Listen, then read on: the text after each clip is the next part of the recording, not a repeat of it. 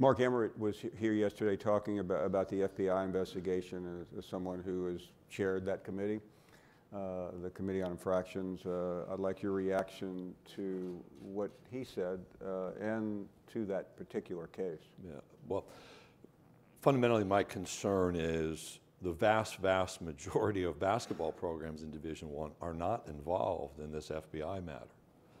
Yet I think all are affected. I'm concerned we're going to lose good people in college basketball who become frustrated that movement and conclusions are not being reached. And so everyone deserves their day. I think that day needs to be sooner rather than later. And I understand there are law enforcement realities, and I don't know what information the NCAA does or does not have access to. But there are all across this country very good people involved in coaching and leading college basketball who are looking at all of us in leadership positions and saying, what are you going to do? When are people going to be held accountable?